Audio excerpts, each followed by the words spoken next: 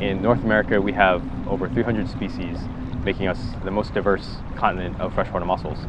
In addition to that, they're considered ecosystem engineers.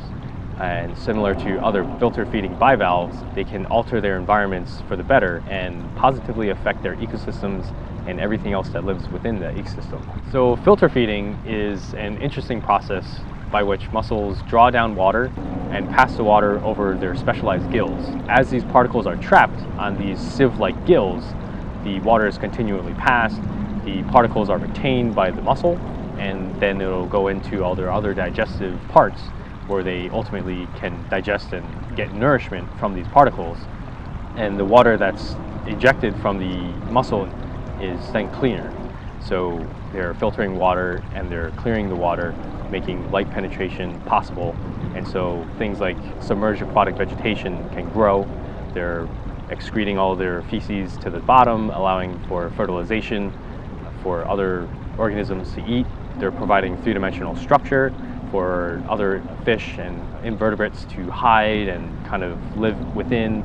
They're also important in terms of clean water. Areas that have no mussels tend to be, darker, more turbid. The water clarity isn't as great as those areas with mussels. It's remarkable when you are snorkeling and you go through an area that does not have mussels, your visibility may be 2 or 3 inches in front of your face.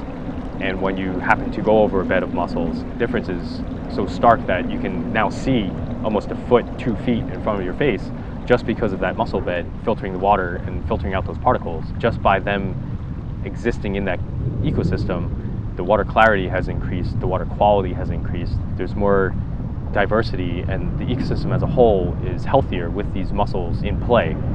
And so they're the glue that holds all these different pieces together.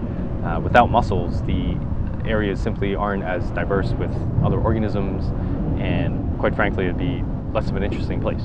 Overall, by this process of mussels simply filtering water to meet their energetic demands in order to eat and survive, we're left with cleaner water.